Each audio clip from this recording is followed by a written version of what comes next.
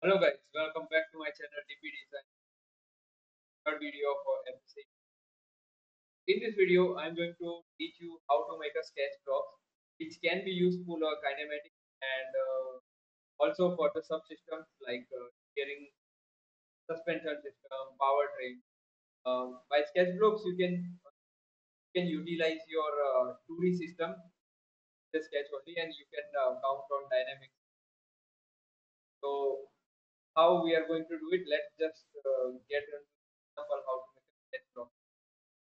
So here you cannot find the sketch blocks, either you search over here, or what you can do, you can just go to toolbars and turn on this sketch block shortcut. So the menu will be here. I'll be putting this menu again here from now. Sketch block, what does it mean? It will create a separate sketch entity which cannot be changed, okay, by dimension or something. Will not change it. I will show you an example so that you can understand. Let's say I'm creating one vector. Let's make it like this is the body, okay, and here your arms.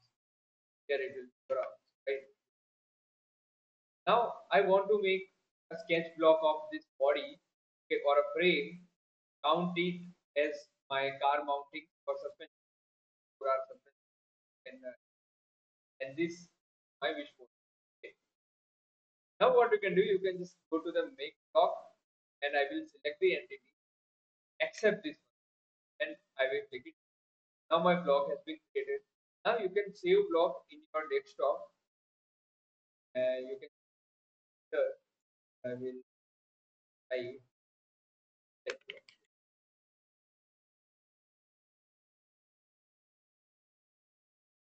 my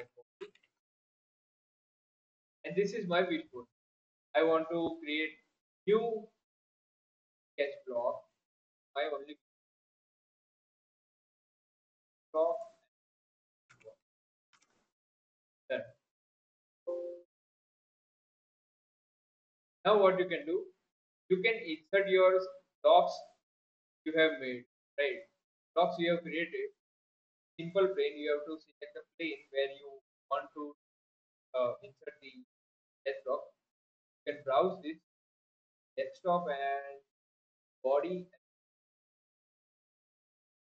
first wishbone. You can select one time. Now I will insert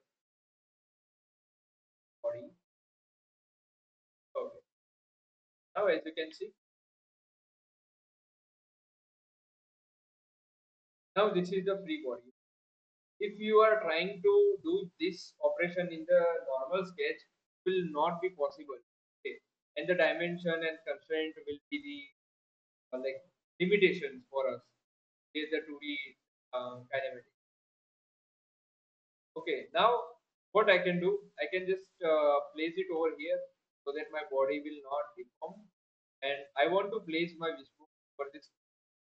What I can do, I can just copy this one, okay, and I can how you are giving the assembly like that. You can have this one and this one, right? Now, as you can see, just because body is not constrained vertically or horizontally by this movement, but as you can see, my dimension is not changing. Okay, so that is a plus point. First, I will do the, and now you can see my wishbone like this, just like that. You can just place it over here.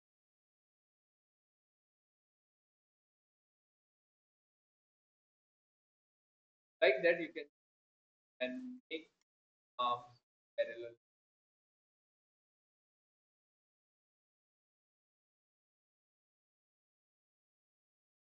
Parallel. So, if you mount your suspension over here, okay, and you can just travel how much travel it is. Okay, like if I'm giving the travel of 2 mm, how much my suspension or deflecting. Just like that, you can count on. Now, second thing, I'm moving on the second pin travel. That is the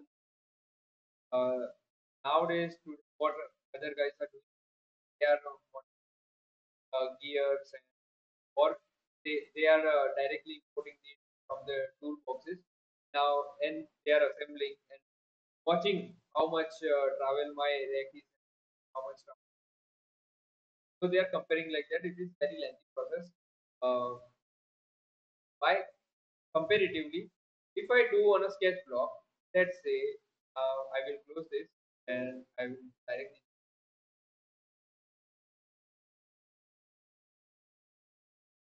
let's say rack.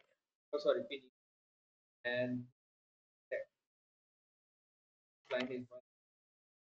Now I want to measure if my rack pinion travel like that, travel this much, how much my pinion take. So count it as a PC the gears. Okay, I'm giving 5 mm uh, for the sake of the sum. I'm giving the center line also.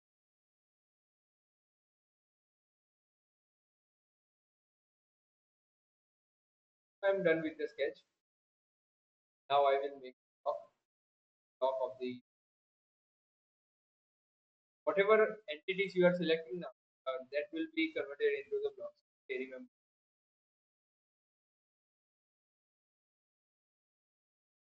nine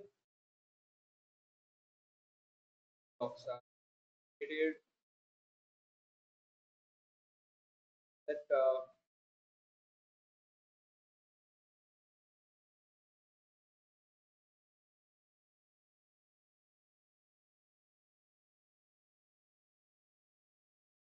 now I will say you can also insert it in this sketch only, but I want that you can shortcut first.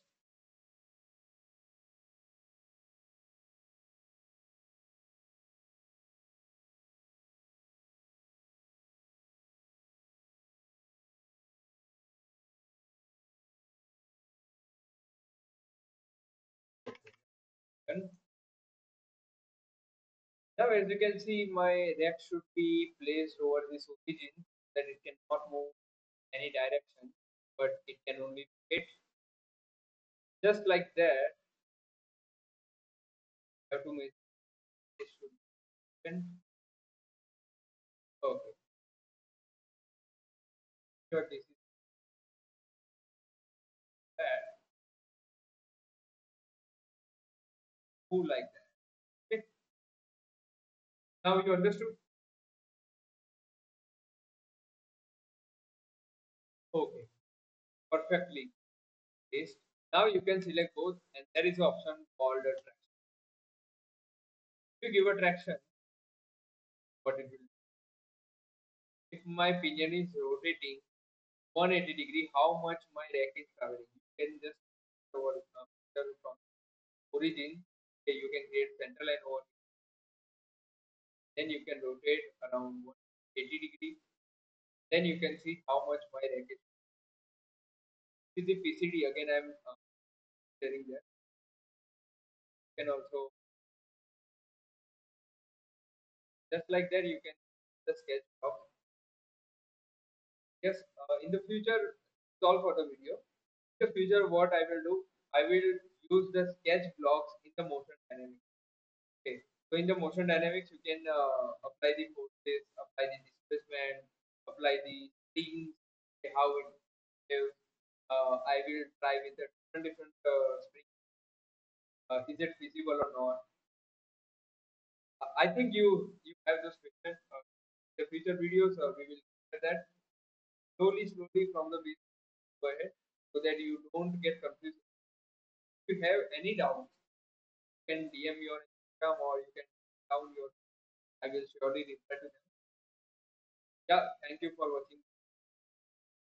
Keep learning. Keep supporting, keep sharing.